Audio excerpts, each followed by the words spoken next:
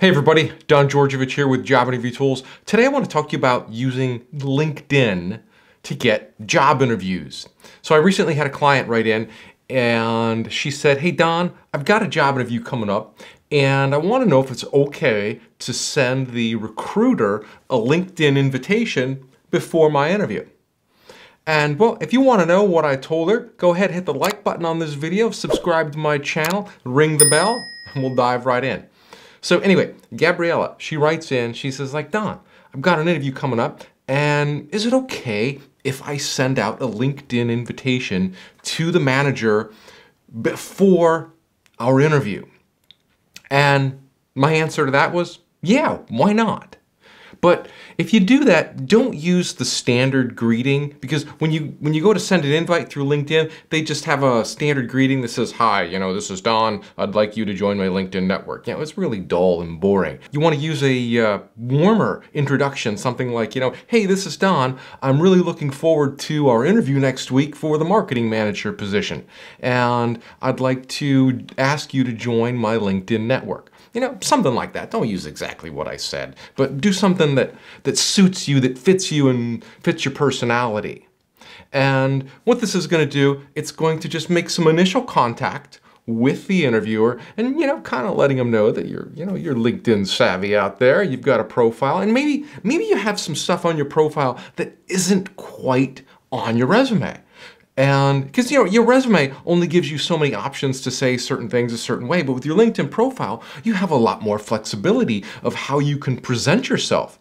So sending a LinkedIn invitation to the hiring manager, and even in that invitation, drawing attention to a certain part of your LinkedIn profile might help. You might say, hey, I've got some really unique marketing experience under, ABC company, and, here's my LinkedIn profile. Take a look at that, and let me know what you think. Something like that. But it gives you that extra opportunity to, give yourself that extra edge, above everybody else. Because I can tell you right now, most job candidates are not sending out those LinkedIn invitations to their hiring managers.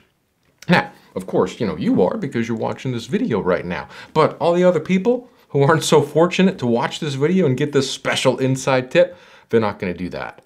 And that's going to put you at an advantage over them, because it's giving you that opportunity to make that one extra connection with the hiring manager. That way, before you even go to the interview, you've already exchanged LinkedIn information. Maybe you've looked at his or her profile and he's looked at yours, and maybe you even start a little bit of dialogue going back and forth.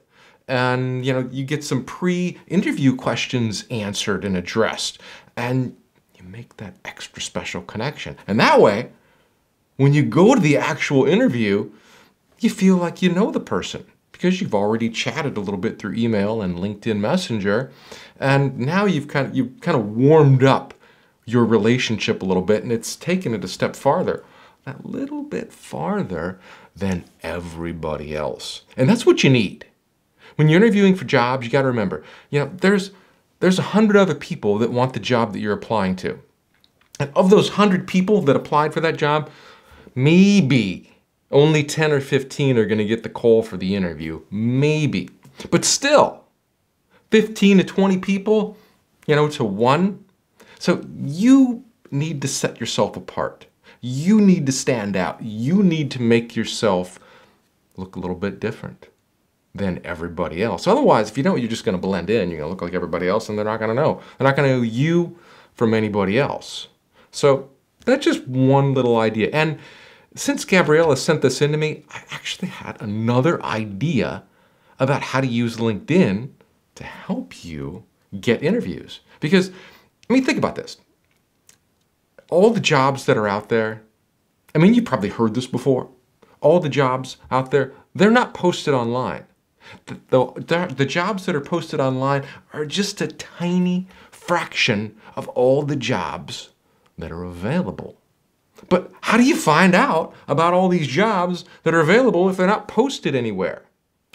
That is a trick. Quite a trick indeed. One of the ways to find those jobs is through networking. So maybe you know somebody You know somebody who works at Google or Facebook or Amazon or, wherever it is. And they're like, hey, hey, Don, we've got an opening over here. We're not going to post it yet, but, why don't you, reach out to the hiring manager. So that's one way to do is through networking. But let's say you like me and, well, everybody else out there who doesn't have that big network of people where they can just, call a few friends and get a job. I mean, I wish I had that kind of network, but I don't. And it's valuable. Building all those relationships throughout your lifetime and all these connections really pay off in the end and allow you to, navigate your career and employers with great ease. So let's say you don't have a big network, like most people don't. What can you do to use LinkedIn and networking to get those opportunities? Well, I'll tell you, I got a great idea for you.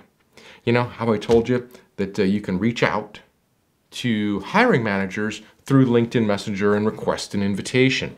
Well, let's say there's a certain place that you want to work at, all right? And let's just say, I'm just going to say Google, even though that's like the biggest place on the planet, I'm just going to say Google. And you can apply this methodology to really any type of company.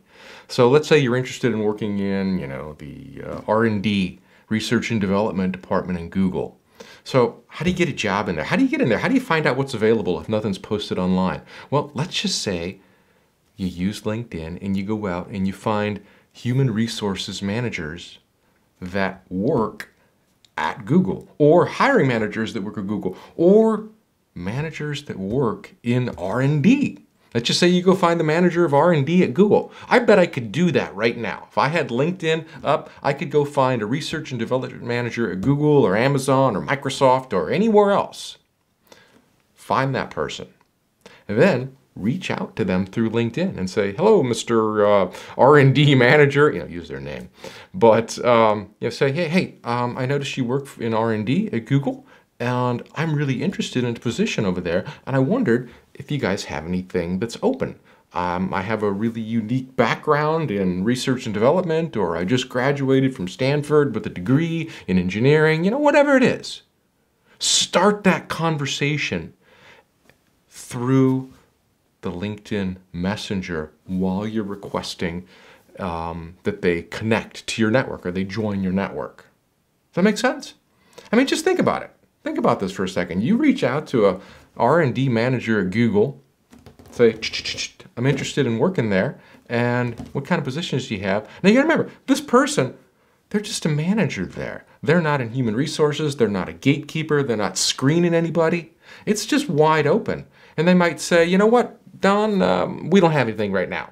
But I happen to know that in our other office over in San Francisco, actually they're in San Francisco, but their other office in Cleveland, Ohio, they actually have some openings in that area. Let me forward your contact information over to the manager in that area. Bada bing, you just nailed it. Or they might come back and say, you know what, we don't have any openings right now, but we're going to in a couple of months. Can you send me over your resume in the meantime? Only good things can happen. And when you're doing it this way, you're leaving out all the job boards and you're going direct to the source. Now it's different. It takes a little bit more skill to navigate that area if you're not used to it. I mean, if you're just kind of the person who always reads the job boards and then, and posts and read the job boards and post and pray, I think is what they call it, because you're sending in your information and usually you just never hear back. But cut all that stuff out. Use LinkedIn Direct. And I mean, you don't have to pay for this. I mean, this is free. LinkedIn is a free tool. And all you got to do is just go find the place that you want to work, go look up the managers that work there, and then reach out to them directly with a kind, warm, heartfelt LinkedIn invitation, and then start a conversation. It's that easy. It doesn't get any easier than that. Were you looking for something hard? Well, it's not. So, that's all I got for you today. Oh, hey, while you're here, you know what? I got a free gift for you too. I actually have a special guide I created about LinkedIn and how to create a strong LinkedIn profile.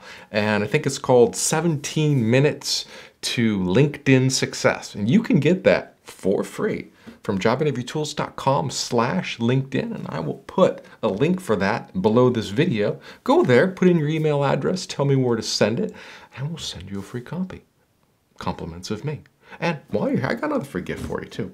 I love giving this away because when you get those interviews, when you start using LinkedIn to get those interviews, you're going to need help answering the questions. And this top 10 guide here, this is free.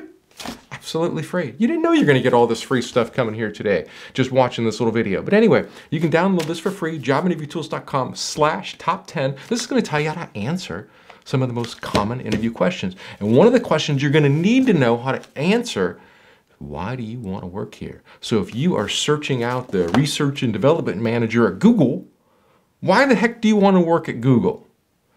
Why do you want to work there? You obviously don't want to work there just because you want a job.